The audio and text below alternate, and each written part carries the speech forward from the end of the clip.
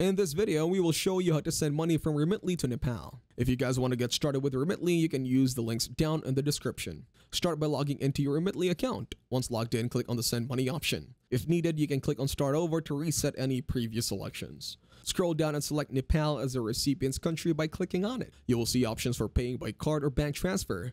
Choose the one that suits your best, then click on Send Money. Enter the amount you want to send and review the received amount. Next, select your preferred delivery method, such as bank deposit, mobile money, or cash pickup.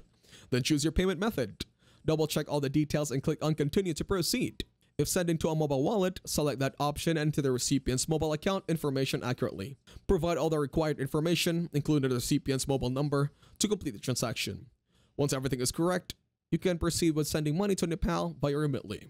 So that is how to send money from Remitly to Nepal.